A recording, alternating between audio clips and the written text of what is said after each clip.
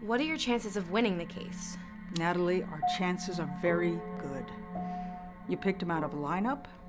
We proved he was in his car on the same street as your house.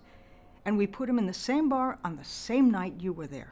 I thought the DNA evidence would be enough, or maybe others would come forward. I really didn't think I would have to testify. He didn't accept the plea.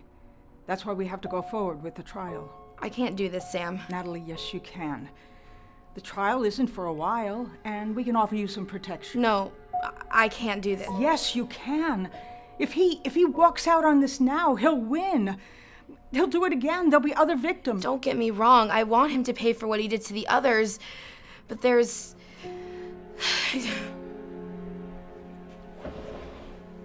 There's what? I can't handle this. You said you wanted him to pay for what he did to the others. What about what he did to you? Can we please just drop this? No, we can't.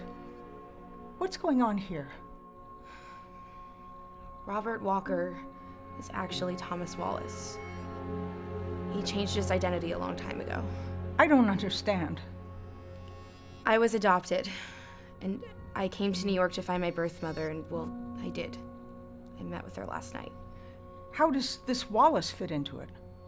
Her name is Margaret Wallace. She divorced him 20 years ago. She showed me pictures. Robert Walker is my biological father.